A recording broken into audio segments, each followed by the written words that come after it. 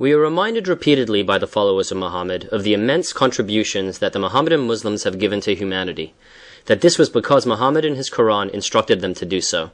What are the facts? Islamists and Mohammedan Muslims invariably quote the following and similar verses in the Quran to perpetuate the myth that Islam encourages all branches of knowledge, of sciences, philosophy, medicine, arts, etc.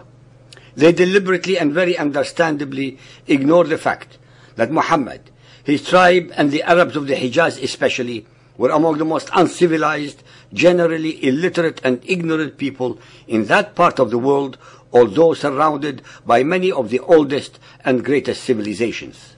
Al-Zummar 39.9.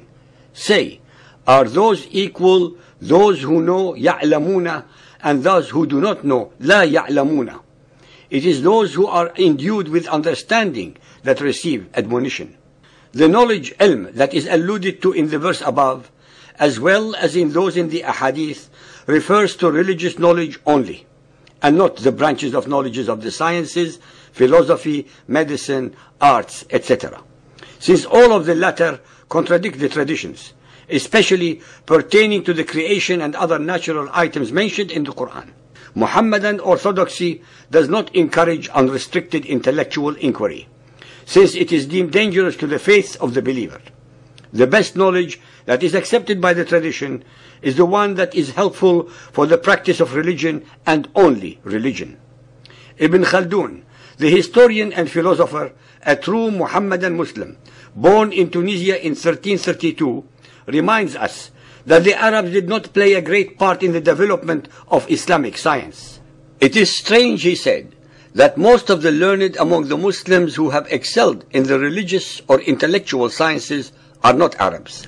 Even those with rare exceptions, and even those savants who claimed Arabian descent, spoke a foreign language, grew up in a foreign land, and studied under foreign masters. Al-Tirmidhi Hadith 257, narrated by Abdullah ibn Amr. Allah's Messenger happened to pass by two groups of Muslims in the mosque, and he said, both of them are good, but one is superior to the other.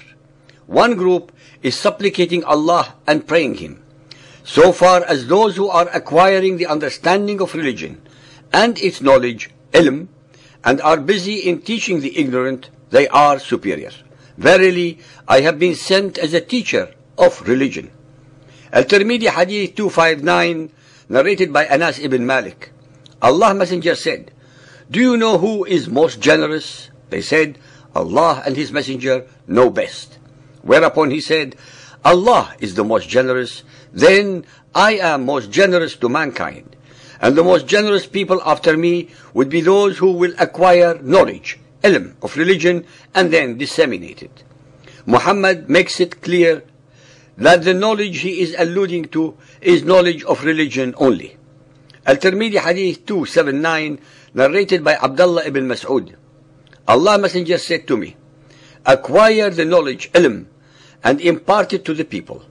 Acquire the knowledge, ilm, of fara'id, laws of inheritance, and teach it to the people. Learn the Quran and teach it to the people. Al-Tirmidhi 6111, narrated by Anas ibn Malik. The Prophet said, the most compassionate member of my people towards my people is Abu Bakr. The one who knows best how to recite the Quran is Ubay ibn Ka'b. And the one who has most knowledge, ilm, about what is lawful and what is prohibited is Mu'adh ibn Jabal. Knowledge in this instance, as in all of the above, has nothing to do with science or literature, but only with the information regarding religious beliefs, since all these men were memorizers of the Quran. Sunan Abu Dawood Hadith 2879, narrated by Abdullah ibn Amr ibn al-As. The Prophet said, knowledge, ilm, has three categories. Anything else is extra. A precise verse, or an established sunnah practice, or a firm obligatory duty.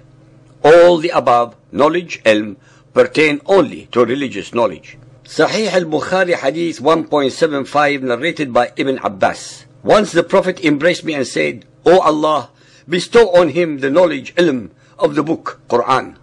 Sahih al-Bukhari Hadith 1.98, narrated by Abu Hurairah. Umar ibn al-Aziz wrote to Abu Bakr bin Hazm, "Look for the knowledge of hadith and get it written, as I'm afraid that religious knowledge, durusul ilm, will vanish and the religious learned men, ulama, will pass away, die. Do not accept anything save the hadiths of the Prophet. Circulate knowledge, ilm, and teach the ignorant. For knowledge, ilm, does not vanish except when it is kept secretly to oneself." There are hundreds more of the same that confirm the fact that ilm, knowledge in the Quran, refers invariably to the sciences of the Quran and hadiths, that is, to religious knowledge only. It is very important to point out to our listeners that almost all those who excelled in the non-religious sciences under the umbrella of Muhammadan Islam were free, thinking and secular men who broke away from the intellectual chains that bind the absolute majority of the Muhammadans to the dark ages of Muhammad's 7th century Arabia. Many of them were murdered, burnt, imprisoned or exiled. Neither the Muhammadans, for obvious reasons, nor the politically correct in academia and the media make the world aware of these facts. Nothing of value can ever grow under the oppressive and grave shadow of fundamentalist Muhammadan Islam. That is why, in the last 700 years of human history, not even a handful of the hundreds of millions of the followers of Muhammad have contributed anything of value to the advancement of human civilization in any worthy field. That is why also that in the 21st century, the most backward, least intellectually productive people in any and all branches of human knowledge are among the 1.3 billion followers of Muhammad. Ladies and gentlemen, please be aware that the very best example of the most perfect fundamentalist Muhammadan Muslim state was that of the Taliban in Afghanistan, a state of perpetual terror, ignorance, fear, stupidity, irrationality, injustice, immorality, and most assuredly ungodly. Reality and facts are the best at demonstrating the veracity of what we recite.